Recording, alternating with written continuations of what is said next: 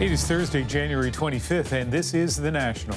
Tonight, an exclusive interview with Abdul Abdi. He's facing deportation to a country he's never known. Why he says Canada owes him another chance. With legal pot right around the corner, police say they know how to catch high drivers, but does their test work? But we begin with another political downfall and a familiar arc. Allegation followed swiftly by resignation, this time a federal cabinet minister. It's really important to believe and support any woman who comes forward with allegations of sexual harassment or sexual assault. And that's exactly what my government and myself, we do. That was the Prime Minister speaking earlier today, a hint of what was to come. This afternoon, Trudeau accepted Kent Hehr's resignation from Cabinet. The accusations of sexual misconduct date back to his time as a provincial politician. Hannah Thibodeau now with the fallout. This was an uncomfortable place for some women in the Alberta legislature. A woman who used to work there said she was warned not to get on an elevator alone with Kent Hehr when he was a member of the provincial legislature. Kristen Rayworth started working there about 10 years ago when she was 26. On Twitter, she alleges that Hehr made sexually suggestive comments to her and other women, making them feel unsafe. She tweeted he once said to her, "You're yummy." I am unequivocal in my support for women who step forward with allegations of this nature. Prime Minister Trudeau was asked about the allegations at his closing press conference at the World Economic Forum. I haven't yet had the opportunity to speak directly with Kent. I will in the coming hours, and we will have more to say before the plane lifts off tonight. CBC News learned a representative in the PM's office then contacted Rayworth about her tweet. She says the call was respectful and supportive. Just a few hours later, as Trudeau's plane was about to take off, the Prime Minister issued a statement saying he had accepted Hehr's resignation from Cabinet pending an investigation. This isn't the first controversy for Hehr. Last year, members of a thalidomide survivors group said he made offensive statements to them, including this. Everyone in Canada has a sob story. Lots of people have it bad in Canada. Disabled people, poor people, not just you. And during his time as Veterans Affairs Minister, a retired soldier's wife accused Hehr of being insensitive when she asked him for help. And he's like, well, you married him. It's your responsibility. When you put it with the larger Me Too aspect, and especially Patrick Brown going down last night, combined with Trudeau, who has taken a very hard line on these sorts of allegations, it's going to be tough for Kent. Hehr says he'll stay on as a Liberal MP. Hannah Thibodeau, CBC News, Ottawa. Hehr's resignation comes right on the heels of another one. Last night, Patrick Brown was forced to quit as leader of Ontario's Progressive Conservative Party after suddenly being hit with allegations of his own misconduct. That stunning fall had lots of people talking today. Clearly it was a shock. None of us knew about what the allegations were, if there were going to be any allegations, until last night. This is not about the politics of this situation. This is a human situation that is all around us, and we need to sort it out. Obviously, my thoughts turn immediately to the women who came forward, knowing how difficult it can be. Patrick is one of the most straight-laced, hardest-working individuals I've ever met in my life, and I think it's totally out of character. I spoke to one of the women alleging misconduct by Brown when she was 19 years old. He was a federal MP and she worked at his constituency office. One night they were at an event at a bar in Barrie. Brown doesn't drink, but she says a friend of his gave her free drinks. She ended up drunk at his home where she alleges Brown started to kiss her. She was unresponsive, didn't want it, so he eventually stopped and she asked to be taken home. She told no one at first and returned to her job. Nothing physical happened again, but she says Brown continued to make suggestive comments and offered to take her on a work trip to India. Clearly, Brown's situation looks bleak, but for his party, the timing is also problematic. Ontario is just 4 months away from a provincial election, and as Ron Charles explains, the Tories seemed to have the momentum before all this went down, but now, chaos. Barrie, Ontario is where Patrick Brown got his start in politics as a city councillor at the age of 22. In the 18 years since then, people here have gotten to know him. Many of them woke up today in shock. I've been out with him, I've met him. He was always very pleasant, very respectful. He's a dedicated politician, obviously. He's done it all his life. And it's really too bad. The timing is kind of brutal. Brutal for the party that many believed would finally defeat the Liberals after 14 years in June's fast-approaching provincial election. But overnight, that party became rudderless, smashed on the rocks, in spite of its sleep-deprived deputy leader's attempt at downplay. Was last night a hiccup? Absolutely. But we are going to move forward. Some people would say that was more than a hiccup. Fair enough. She later apologized, saying the hiccup line was not an attempt to diminish the gravity of the women's allegations. On a day when words can easily come across as insensitive, other provincial party leaders tried to avoid politics altogether. Whether the election happens in June or some other time, really, I don't think that's germane to this issue. We're going to go ahead and we will, the political fallout will be what the political fallout will be. This is not about me, and it's not about my campaign. This is about women coming forward and calling out behavior that they experienced. But that campaign is looming, and the Tories are trying to figure out if there's enough time to pick a permanent new leader. Conservative strategist Jason Leader has some thoughts. There's an incredible number of strong women candidates in the party. For example, Carolyn Mulrooney, very accomplished, a businesswoman with a political pedigree. In the meantime, the party will attempt to right itself tomorrow, at least temporarily, by choosing an interim leader from among its elected members. Ron Charles, CBC News, Toronto. Here's a reminder of last night on this program as well, how quickly Brown's political fortune just seemed to collapse. It started with a news conference hastily called at a strange hour. A couple hours ago, I learned about troubling allegations about my conduct and character. Visibly shaken, he denied the allegations, swore to fight them off and to stay on as leader. His retreat from any questions looked bad. 3 key members of his campaign team quit in unison. They had advised Brown to step down, they said, and his refusal meant they had to leave. Conservative caucus held an urgent conference call. Brown was part of that conversation. Not long after, Brown resigned as leader, but not as an MPP.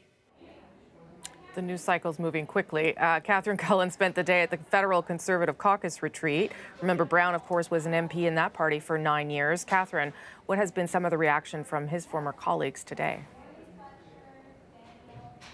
Rosemary, a few MPs said that they had trouble sleeping last night, not just because of the seriousness of the allegations, certainly that, but also the speed at which all of this seemed to happen. It's something that everyone was talking about in the hallways today. Also behind closed doors, when caucus met, Andrew Hehr, leader of the Federal Conservatives, reinforced that the party has a zero-tolerance policy for sexual misconduct. Now, while these allegations do date back to a time when Brown was a federal MP, and while they do involve someone who was, at the time, according to the allegations, a Conservative staffer. The Conservatives are not looking to investigate, certainly the federal Conservatives, what happened, but Andrew Hehr did have this to say today. Well, I certainly invite anybody who feels that they have been a victim of these types of things in the past to reach out to our office. We will certainly do our best to make sure that any program or service that could be made available to them will be. Andrew Hehr also refers to this as the allegations of misconduct in general as a scourge that crossed party lines. Something else, though, that a lot of people were talking about is who might replace Patrick Brown as the leader of the Ontario PCs. One person who spoke very passionately about this whole situation today, a name that is coming up a lot, MP Lisa Raitt. How could you not listen to the testimony that those 2 women gave last night and not maybe flash back to something that may have happened to you in the past? I mean, that's the whole thing about the Me Too movement that's happening. So that's why it's so important for me, Catherine, that people understand if they have an issue and they're in this political work, I don't care what party they are, because it happens across all parties. They know that they can come to me and I'm there to help. Now, she did not quash speculation today that she might be a leadership contender. Another name being whispered a lot, certainly in the hallways here, MP Aaron O'Toole. He did not douse the flames of that particular speculation publicly either. Both those say that their attention right now is on the Ontario PCs, what that caucus is going to do, how they are going to move forward. Thanks for that. That's the CBC's Catherine Cullen. She is in Victoria tonight again.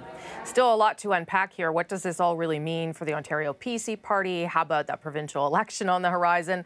Lucky for us, all of this happened on At Issue Night, or just after. Andrew, Chantal, Althea, all here. We'll tackle that and the Hehr resignation as well. A lot more in tonight's panel. And Ian, you have more tonight on a marketplace investigation we first brought you last week. Well, Rosemary, as more elderly Canadians go into long-term care, we've been looking at some of the dangers that people may face, and tonight, the threat from other residents.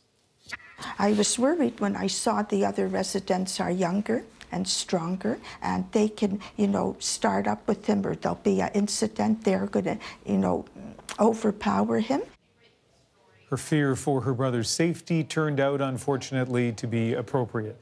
David Common has their story and the bigger picture. One of these men will soon be dead.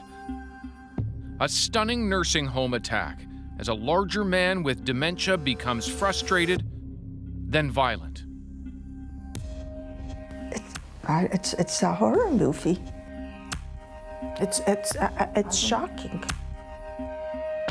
The attack happened at Baycrest in Toronto, considered one of the best long-term care facilities in Canada.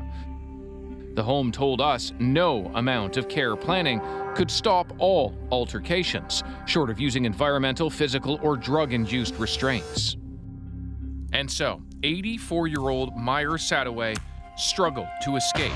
His hip is broken that night. All of it captured on security video that his sisters wouldn't be told exists for 6 months. You get a phone call? I got a phone call. And what did they say? That Hehr had 2 falls. Hehr would die 4 days later. I can't. They said they can explain everything. They'll explain it. So I said, there's nothing to explain. It's very clear what happened between Hehr and this resident, how Hehr ended up dead. And violence is not isolated to one home. A year-long marketplace investigation reveals a resident dragging another resident who was screaming, residents who punch, kick, and scratch, and one who died after being struck by another elderly resident. We have a much older and sicker and frailer population, so you're getting more people who are acting out and have these behaviors. Ontario has Canada's most detailed database on long-term care. It shows in just 6 years, resident-on-resident incidents have doubled from 4 a day to almost 9. This is an example. Eric Hoskins is Ontario's health minister. We also showed him video of the attack on Hehr Sadoway. The man on the floor died 4 days later. I'm very sorry to hear that. Of course, it's very painful to watch. What do you say to a family who has experienced something like that when there are an increasing number of families whose loved ones are facing violence, abuse, and neglect? Well, first of all, I'd say that I'm very sorry to that family. No family should have to witness or experience that, let alone the tragic result. But what I will say is that I take these incidents very, very seriously. Frontline workers question that, saying if the government was serious, it would insist on more staff in homes to monitor an increasingly unpredictable population. And we have to start with the short staffedness. That's where you start. And it's not a minimum of hours that each resident needs. It's about having enough bodies on the floor that are able to actually give the care appropriate to the residents in that home. Staffing levels are largely up to the homes themselves, like Baycrest here, because no province or territory has set a minimum number of care workers, no required ratio of staff to residents. Not the way it is for daycares, where ratios are clear and enforced. David Common, CBC News, Toronto. And tomorrow night, we'll see what Marketplace and his hidden cameras discovered in the nursing homes with the highest reported rates, uncovering concerns from both staff and residents. You can watch it here on CBC Television at 8 p.m., 8:30 in Newfoundland. Today I spoke to a man whose case has gotten a lot of attention. Free, free, Abdul Abdi! Free, free, Abdul Abdi! That's a protest earlier this month for Abdul Abdi, a refugee who came to Canada as a child and essentially got lost in the system. As an adult, he committed crimes, including aggravated assault. Now he's in the process of being deported to Somalia. But Abdi grew up here, thought Canada was his home, even as he bounced between group homes, a ward of the state without citizenship. And early today, he spoke out for the first time and revealed how little he knew about his status until it was too late. Do you think you have some responsibility, though, as an adult, to have said, I should just make sure that I'm a citizen? Or was it just so far from your mind you never thought of it? 100%, but I didn't have the knowledge. Okay. I didn't, like you said, it was far from my mind. Mm-hmm. I had a social insurance number, everything like that, so it wasn't like I knew that there was something missing. Right. Everybody knows their life and their responsibilities and stuff like that. Mm-hmm. I did not know that I was missing such a key component of being a Canadian, you know? And you consider yourself a Canadian? 100%, 100%. We'll have more of Abdi's story and that interview a little later in the program. Some of Abdi's situation of growing up in a country without citizenship would be familiar to people in the United States, known as dreamers. Today, U.S. President Donald Trump signaled a willingness to help them. The White House proposed a plan to give 1.8 million undocumented immigrants a path to citizenship over the next decade or so. In exchange, Trump wants about $30 billion for the long-promised Mexican border wall and better protection on the Canadian border. Well, last week's missile alert in Hawaii may have been a false alarm, but according to the scientists who control the so-called doomsday clock, we've moved a little closer to calamity. It is 2 minutes to midnight. The clock has been moved forward by 30 seconds, symbolizing an increased risk that, and yeah, this is a grim sentence, we will destroy civilization. It is the closest we've been in over 60 years. The group of scientists who control the clock cite some reasons, chief among them those nuclear tests by North Korea, and escalating tensions in the region. Inaction on climate change is also a factor. The clock was last set to this time in 1953 after the U.S. and the Soviet Union each tested hydrogen bombs. But it can also move backwards. The furthest point from doomsday was in 1991 when the Cold War officially ended. Since then, with few exceptions, the clock has moved closer to midnight. You know, I've grown up with the doomsday clock, hearing about it, Rosemary. It always sounds so ominous, but I wonder what impact it has more widely. And some people have criticized it for being so political that maybe a large part of the population tunes it out. Well, and here's an example. Trump, for instance, was singled out several times. They called him an undisciplined and disruptive president. Anyway, it's not a happy story. No, it is not. No, it is not. Ahead tonight on The National, we will take a deeper dive on our top story. 2 political resignations in the past 24 hours, both after allegations of sexual misconduct. The At Issue panel is here with their thoughts. But first, we'll take a closer look at the system Canadian police are planning to use to catch drivers who are high on pot. Mark Kelly and the Fifth Estate have investigated, and they found some serious concerns about the same techniques being used south of the border. The taxpayers of Canada should be outraged that their precious dollars are being wasted on this program that just results in more innocent people being thrown into jail.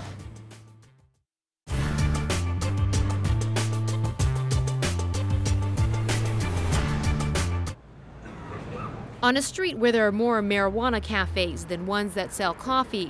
Gotta find what you like. It's not surprising the idea of legalizing pot is an easy sell. It's actually happening. There's nothing you can really do to control it, and you're gonna still go back and do it anyways, so why not legalize it?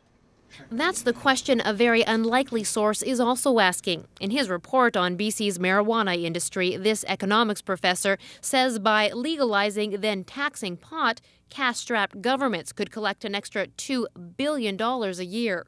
The report was funded by the very conservative Fraser Institute. Who's going to get the spoil? Since we know it's out there already, the question is, to whom should the revenue go? Should the revenue go to people who you really may not like, organized crime and in all its guises, or perhaps should we have, as society, have more access to that revenue to perhaps undo some of the harms that we think it may do. But try selling that idea to government. BC Solicitor General says any gains made by taxing pot would be lost in trade with the U.S. They have always made it pretty clear that even the issue of decriminalization, which was being looked at last fall by the federal government, would tighten up the borders and affect trade between the two countries. There are an estimated 17,000 grow-ops in BC alone, tens of thousands more in the rest of the country. But police say legalization wouldn't lighten their load, it would just cause more problems. The Fraser report talks about regulation. Who's responsible for that? More and more, who is? Like, does anybody know? I don't. That report didn't talk about that. How do you get that taxes in there? Who's going to be responsible for collecting those taxes? Easton's report doesn't address the health or social concerns of legalization. His findings are limited to the bottom line. Just after the report's release, though, the Fraser Institute took pains to point out its own bottom line, saying it doesn't necessarily agree with the report's findings. Rosa Marcatelli, CBC News, Vancouver.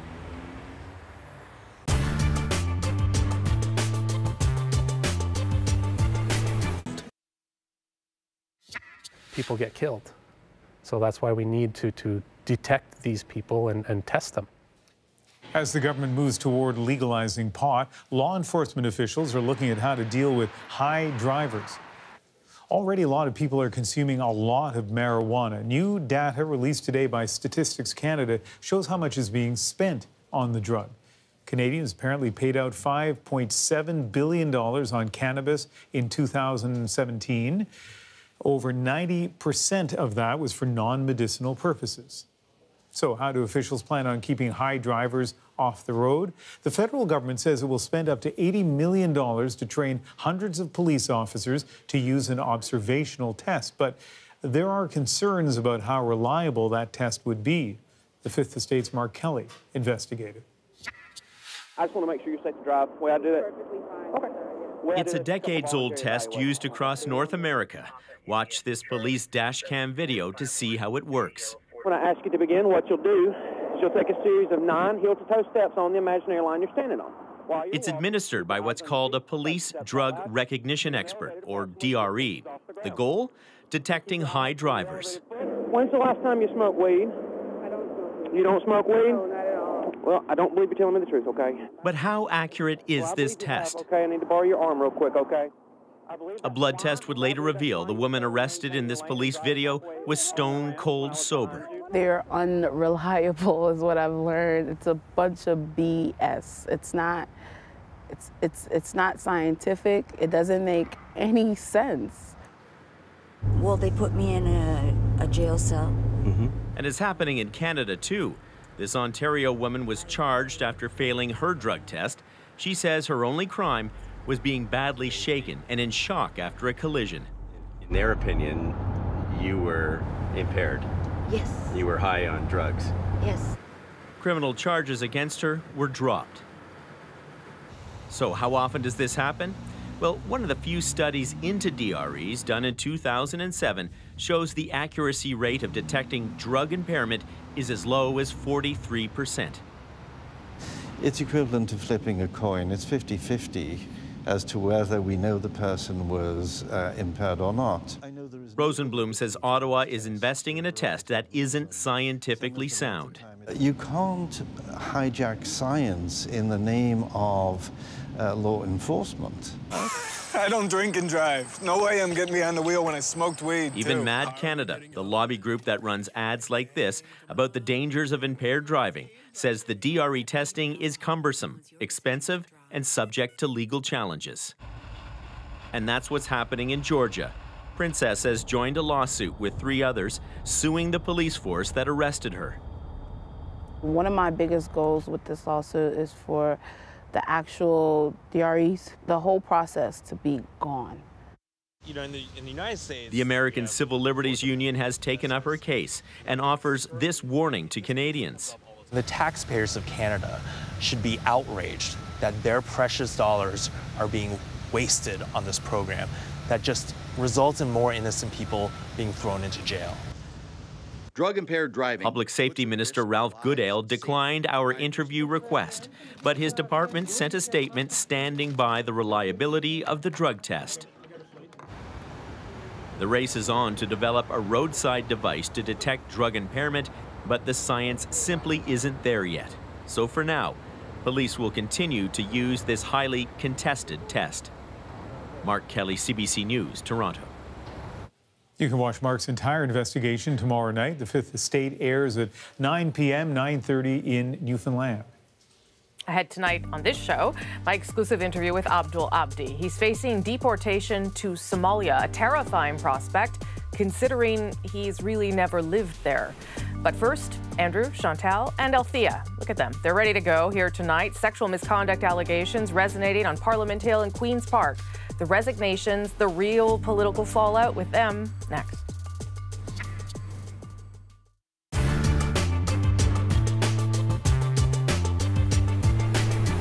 For every performer you see on the screen, there are literally hundreds of people just outside the range of the cameras, each with a vital role to play. From the master craftsmen in negative film cutting, to the technicians who duplicate our scripts, from the artists who design our sets, to the delightfully eccentric genius who must edit this film you're watching. I don't think this will cut.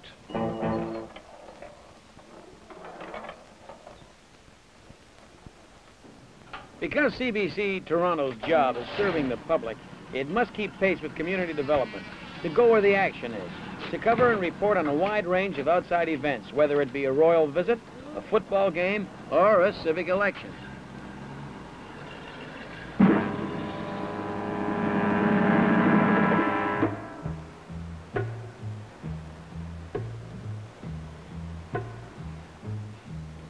The Toronto operation has a wide scope.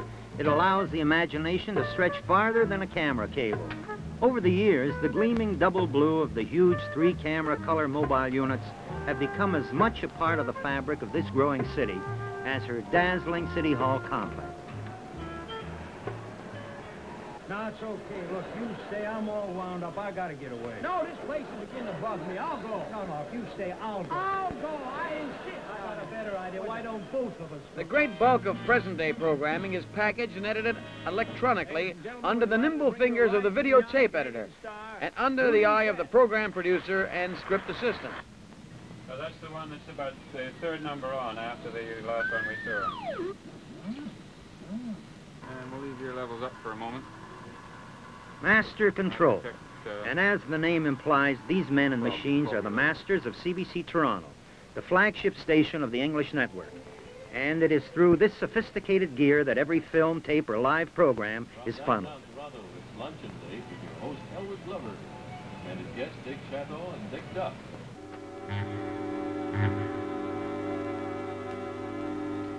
The nerve center of CBC broadcasting in Toronto isn't hard to find. Just peek under the tower. There you'll see the Jarvis Street complex, the TV building, flanked by the huge Studio 7 on Mutual Street, and the annex on the right housing the CBC executive offices. And over on the left, the one-time girls' school turned radio building.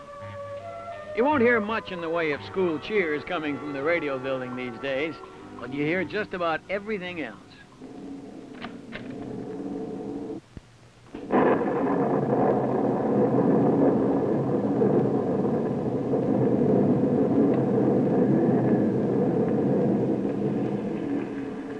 Radio sound effects department, kicking up a storm.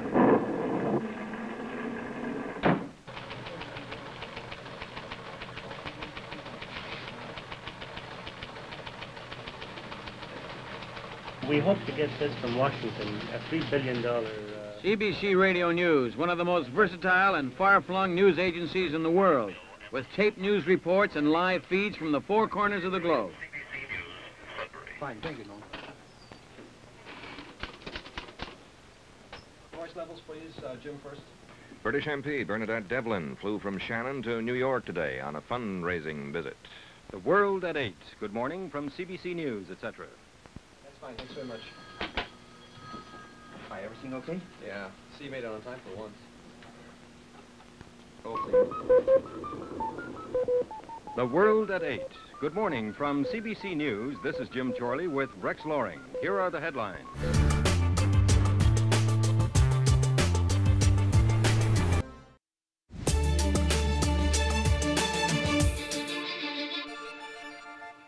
Tonight on The National, we're watching for a reaction to an explosive new report. Rumors have swirled for months that Donald Trump would fire the special counsel investigating his campaign. It hasn't happened, but tonight the New York Times is reporting that Trump has already tried. According to the Times, which is citing anonymous sources, Trump ordered Robert Mueller fired back in June, when it was clear the special counsel would be looking into obstruction of justice charges. But the White House counsel, Donald McGahn, refused to pass Trump's request on to the Justice Department. McGahn threatened to resign, and so Trump backed off.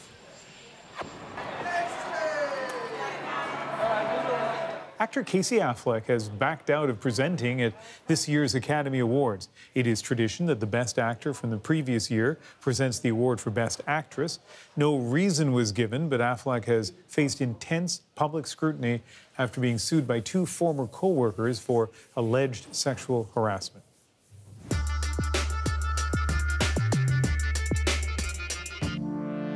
My values and beliefs are those that we need to move forward to eradicate sexual violence and harassment across the province, across the country, everywhere. I know the court of public opinion moves fast. I've instructed my attorneys to ensure that these allegations are addressed where they should be in the court of law. In short, I reject these accusations in the strongest possible terms. It's not my values, it's not how I raised, it's not who I am.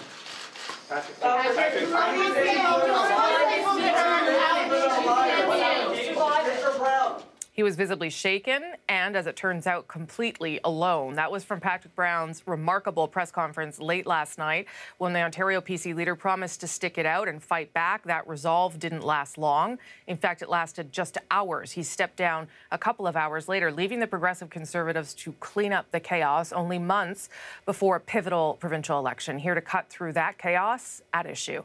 Chantal Hehr is in Montreal tonight, Andrew Coyne in Toronto, and Althea Raj is here in Ottawa. I was at the airport earlier and a guy hollered at me, man, it's going to be a good ad issue tonight. So let's see if we can deliver on that. What do you make of the way this unfolded, Andrew? It could not have been worse handled, I suppose you want to say, from a public relations standpoint. His entire senior staff had resigned when he refused to quit. So I presume it was his decision to go out and do that press conference, which was as disastrous as it could possibly have been. There's a school of thought that says that, oh, the people around him must have known this was coming. Mm-hmm. I think they knew something was out there. I don't think they could possibly have known it was this bad, or you presume they would have been, either they would have left before or they would have been better prepared. What did you make of it, Chantal? I mean, I can't remember a press conference where someone has looked so stricken and still tried to maintain his innocence, which he can do certainly, but think that he could continue in the job even with the allegations there. Especially when he himself raises the issue of the court of public opinion. Sure. I think his first focus group was his own staff. These people were loyal to him. They wanted him to become Premier of Ontario. They would not stick it out. And that kind of said it all, that there would be no reprieve. I'm not sure you can prepare for something like this if you're a staffer working for a candidate that prominent in an upcoming election. I mean, what alternative scenario could you have except to say you've got to go?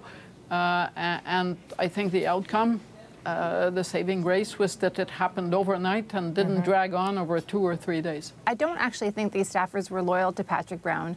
Ali Khan Velshi, Andrew Boddington, Dan Robertson, they were loyal to the cause.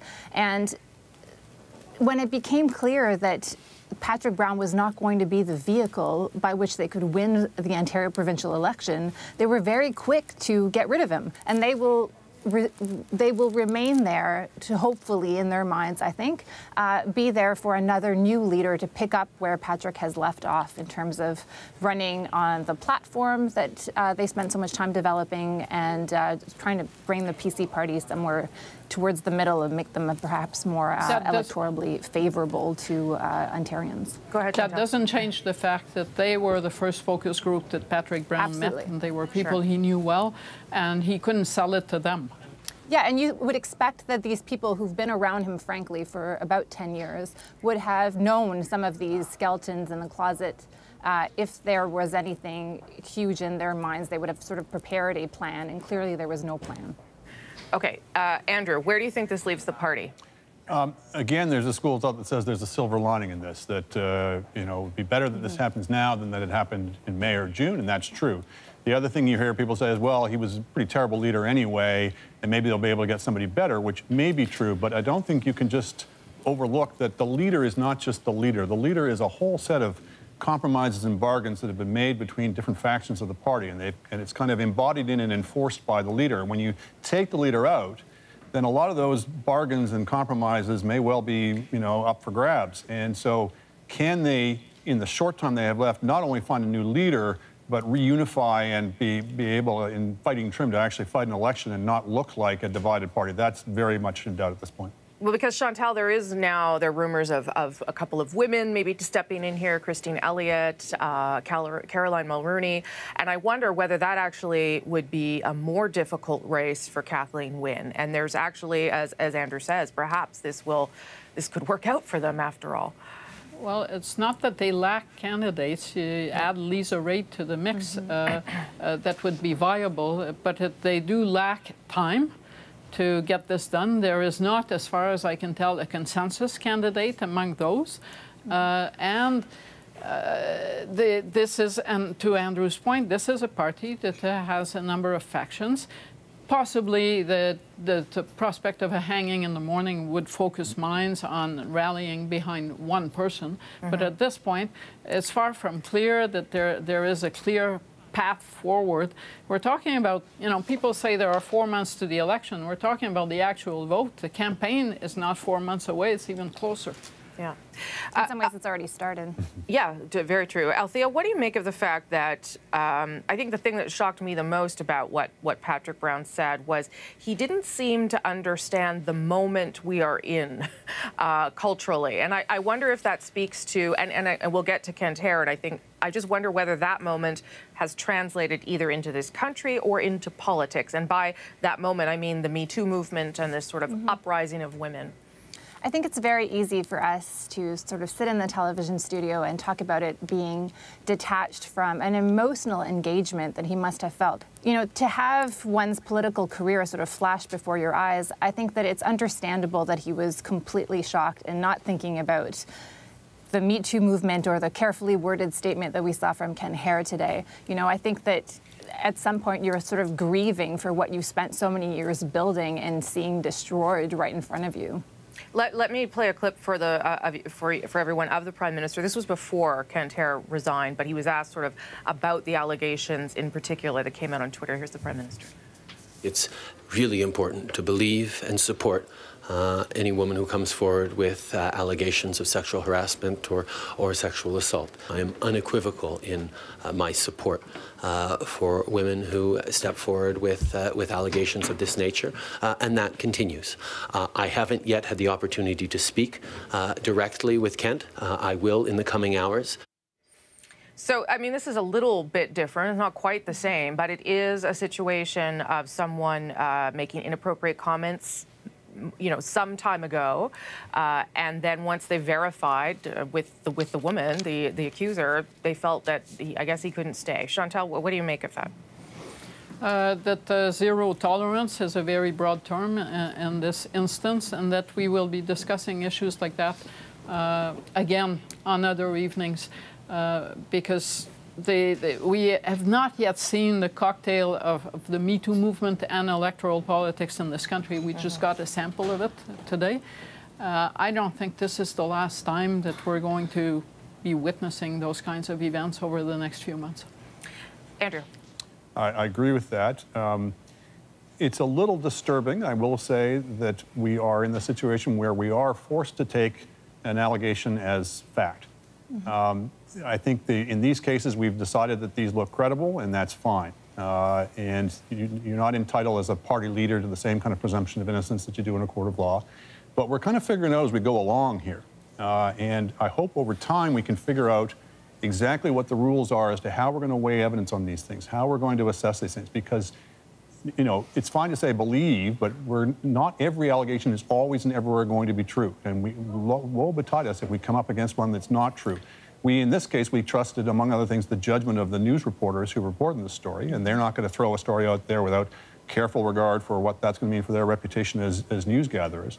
But it's, you know, I can't say that Patrick Brown is the victim of any great injustice. I just worry, are we figuring this out as we go along where we're going with this? Well, in the case of, I was just going to say, in the case of Hehr, I mean, there is now an investigation that the Prime Minister's office has launched beyond just calling the woman making the allegations. But this was not the first time that he got himself in hot water, right? Like, he had made these other questionable comments. Go ahead, Althea. Yeah, I mean, the Prime Minister could have had many other reasons to shuffle him out of cabinet at the next possible opportunity. Sure. I don't think he expected this to come out. It's interesting, though, that Mr. Hehr remains a member of caucus while this investigation takes place. I think the lesson to potential survivors out there, victims, is that you will get more justice if you go public than if you sort of make your case known through the formal channels. I think that's something that we've definitely learned this week. Chantal, last word to you on that.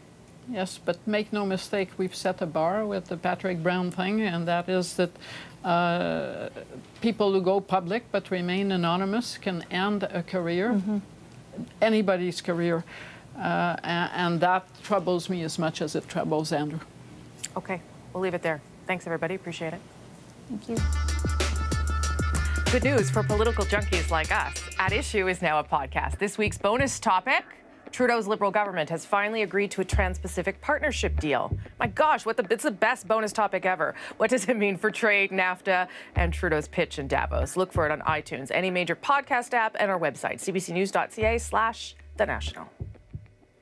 When we come back, an interview with Abdul Abdi, who could be deported to Somalia after living almost his entire life in Canada. When you found out that you were going to be deported, because I can't, like, it just seems like that would blow your mind. I don't know if you know what a panic attack is. Yes.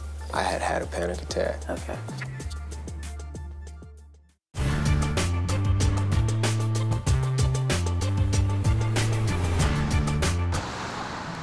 It's dead. Even before she set foot in this second-hand kids store, Tara McCauley had heard about the recalls. Within about 5 minutes of seeing those headlines, I'd already received emails from some of my mommy friends just saying, you know, giving me a heads up. A heads up that some of the products she's looking at buying her daughter might actually harm her. It seems to happen with some frequency, and I think product safety is always a concern for parents. Oh, this is Fisher Price. Katie Johnson is going through the store's entire inventory to see if it's carrying any of the more than 10 million trikes, high chairs, and other toys recalled in North America by toy giant Fisher Price. The recall was because of these pegs. Kids were falling on them, I guess, and hurting themselves. Because it's used, Johnson won't bother calling the manufacturer for a repair kit. She just won't sell it. Health Canada is warning about safety hazards with the other products that are part of Fisher Price's voluntary recall. We have some little people's toy cars with the possibility of wheels coming off that pose choking hazards, as well as some fairly serious laceration hazards that can occur with the use of a tricycle. There have been more than 75 recalls this year on children's products alone, and the government is hoping that new legislation will compel the industry to report problems sooner, so that Health Canada can investigate instead of relying on companies to issue recalls on their own. It would afford the government with the ability to order mandatory recalls, which we can't do right now. This expert says the industry has to do more to prevent problems when they're designing products. They have to be able to catch some of these issues before they put this into the production. Analysts say the recalls, as big as they are, likely won't affect Fisher Price's parent company, Mattel, in any meaningful way. The company's shares dipped less than 2% when the recalls were announced and seemed to be on the rebound by the time markets closed this afternoon. Melissa Fung, CBC News, Toronto. Well, the economy being what it is right now, everybody's trying to cut back. But before you head out tonight, maybe looking for some Christmas bargains, Lucy Lopez is standing by tonight in our 9:05 newsroom with some information about some deals you might want to steer clear of. It may be really tempting to buy a knockoff toy and some cheap batteries to go with it. But police have a warning tonight for consumers. Don't risk your life for a bargain. These two packages of batteries look identical. Both of them are cheap counterfeits that could have deadly consequences. Counterfeit batteries are one example of a hazardous product that can leak and even explode. The RCMP is aware of many cases that have been reported to Health Canada, some involving batteries and children's toys. Experts are warning shoppers to stay away from fake batteries, untested toys, and electronics. The big problem is when we're dealing with electrical products, if they're substandard, they'll either blow up or they'll burn, and they'll cause a fire. Problem is, counterfeits are so sophisticated it's hard to spot a real one from a fake. Take these two Bakugan toys. Only one of them is real. Can you tell which one? Always look for a trademark. Counterfeits don't have them. Real toys will always have a company logo and contact information. The fake stuff doesn't. Also check for typos on the price.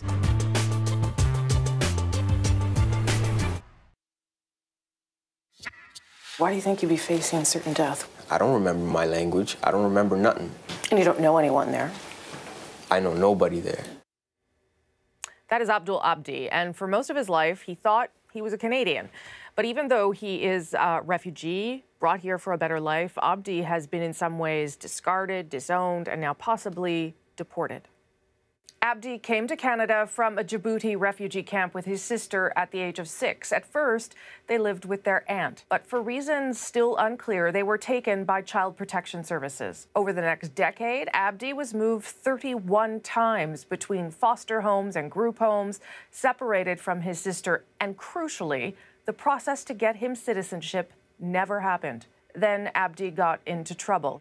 He served time for assaulting a man with a gun and leading police on a chase. Now he could be sent back to Somalia, a country he doesn't remember and only saw when he was a small child. The debate over his deportation is growing. When I spoke to him today, Abdi said his focus is finding a way out of this ordeal.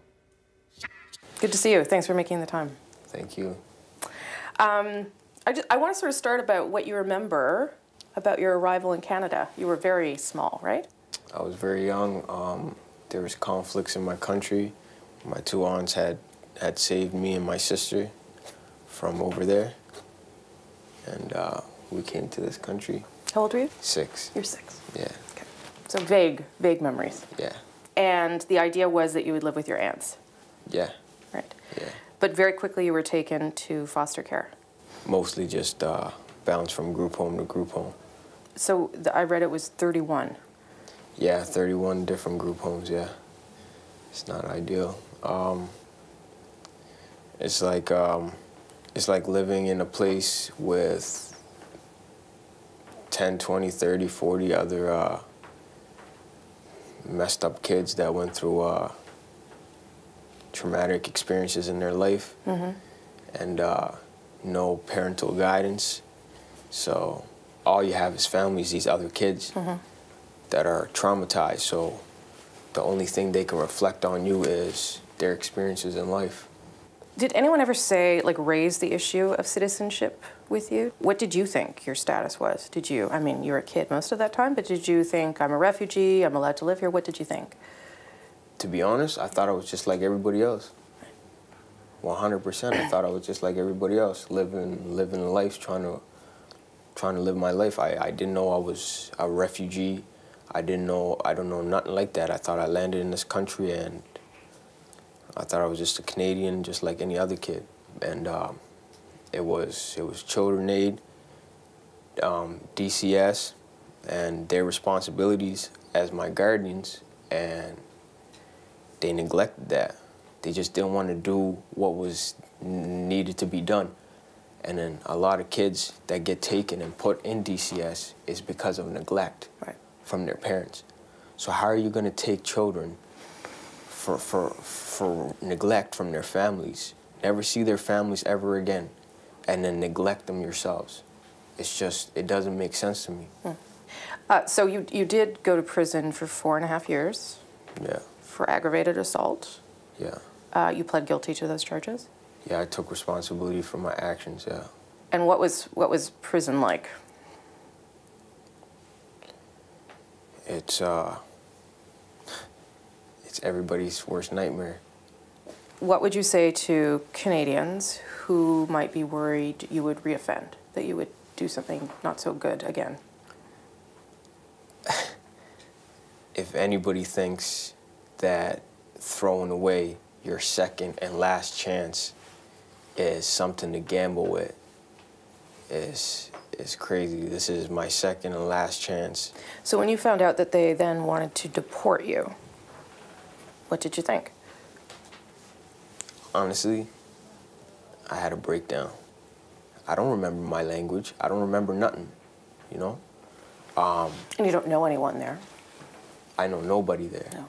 Your sister was at the town hall with the Prime Minister, and she asked him about you and about your case. And the Prime Minister said that, without talking directly about you, said that Canada would do what is right to balance rules and compassion.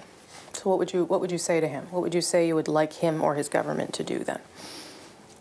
Help me, and help kids never be in the situation I am right now. Because I guarantee you, if I just get swept under the rug, that there will be another child in the same position as I am. Because criminal law and kids in care are hand in hand. Every kid in the group homes, if they misbehave even slightly, gets the police called on them. What do you want to do with your life? Say this works out. I want to be a father. I want to be a father to my child I missed. I missed out a lot of years of my child, and I just want to be there for my child and give her the experiences of what to do and what not to do, you know, because I feel like what makes a person is their struggles in life. Can you believe that you're in this spot? I mean, can you believe that this is happening? No, not in a million years. Not in a million years. The International Human Rights Program at the University of Toronto's Law School has taken a keen interest in Abdi's case, and today after our interview, the students there got to meet him for the first time in person. They came bearing cake. Students at the program are helping to draft a petition to the UN to fight Abdi's deportation. Now, if he manages, Rosie, to stave off deportation, if he gets to stay in Canada, what is he hoping to do? Well, I should say that they are bringing it to federal court, so they've started that process again. We'll see what happens. But he's already been offered a job, and it would be to help kids who have gotten into trouble, something he says that he would like to do. Right. You'll also find Abdi's full story on our Instagram account, done by our photographer, Evan Mitsui. Beautiful, powerful images we share every day there. Make sure you follow us at CBC The National. When we come back, the National's moment of the day, but we want to take a moment to remember a filmmaker revered especially by skiers. Warren Miller died yesterday at the age of 93. For more than 5 decades, he made hundreds of movies about his passion. But once you learn how to ski and ride the lifts to the top, the whole world lies at your feet. The soft-spoken narration didn't just sell the majesty of the slopes, but how fun... And now a full gainer. Almost. And how funny the experience could be. Born in Hollywood and raised during the Depression, Miller, perhaps fittingly, became a filmmaker with an entrepreneurial spirit. Back in 1939, I was 15, and I bought my first pair of skis that same year. He taught himself how to ski and then how to make movies. Films that cross generations, styles, and took us around the world. Austria, Switzerland, maybe a little of France, Colorado, Eastern Canada. You know, a standard Warren Miller ski trip.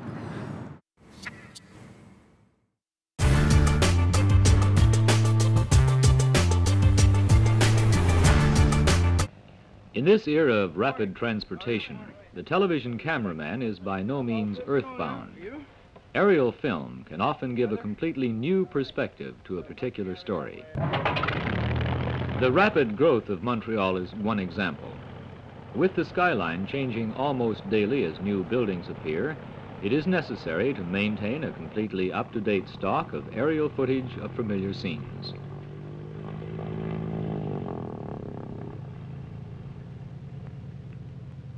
The site of a most unusual city was picked way back when the New World first began. You can't imagine just how many wonderful things were put together, but I've been there and I can. They chose the shores of the mighty St. Lawrence so they'd have a river running by. In the background they added a mountain to paint a picture against. And where does all the film go? A lot of it is fed each day through a closed-circuit hookup to the network headquarters in Toronto. Yeah, we're all ready to go. We'll send you a little bit of tone. That's at -8. Is that all right with you? Okay. In this way, viewers across the country get an opportunity to see events that are happening in Montreal. To fly this film from city to city would waste many hours. But through this closed-circuit hookup, items can be exchanged in minutes with points across the country, and in many cases with the CBS and NBC networks in the United States. Expo has welcomed visitors from many far-flung places in the world, most recently from the state of Hawaii. Add to this a syndication film service operated by the CBC, which ships film to subscribers around the globe. And it is evident how much CBC News does to put Canadian events in perspective in foreign lands. The film exchange goes both ways. While an item is being fed to Toronto, a studio in Quebec City is providing a report by a correspondent for use in the local program. This is registered on videotape to be played back when the newscast goes on the air.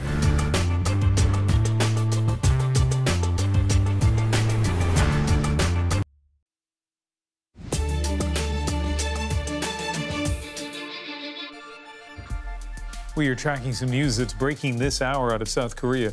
Officials say at least 31 people are dead, more than 70 others hurt, after a fire broke out at a hospital in the southeastern part of the country. According to local media, the fire is believed to have started in the emergency room, the cause, though, still being investigated. Also tonight, 18 days after Oprah Winfrey prompted a presidential push with that moving speech at the Golden Globes, the media mogul seems to have put an end to her brief flirtation with a possible run in 2020, telling InStyle magazine, "It's not something that interests me. I don't have the DNA for it." But this is important. The interview happened 3 weeks before the awards ceremony. The new XFL will kick off in 2020, and quite frankly, we're going to give the game of football back to fans. He has a distinctive voice. That's wrestling executive Vince McMahon announcing today that the XFL is making a comeback.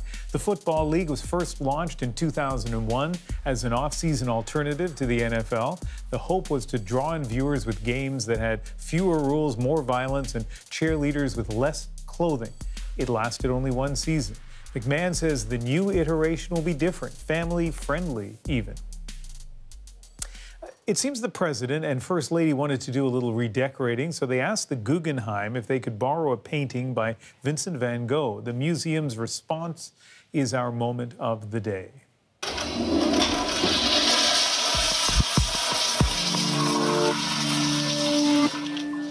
Yes, that is a fully functional 18-karat gold toilet, and it's what the museum offered. It is considered a piece of art created by an Italian artist dubbed America. It was installed in a fifth-floor bathroom for museum visitors to use for a year. There were lineups. The exhibit, though, is over. The museum says it's available for long-term loan. They'll even throw in instructions for installation and care. The painting the White House actually wanted is apparently, they say, prohibited from travel. Though, Rosemary, it is worth noting the curator's a little bit political. On her Instagram, the day that Trump won, she wrote, "This must be a day of our revolution to take the country back from hatred, racism, and intolerance."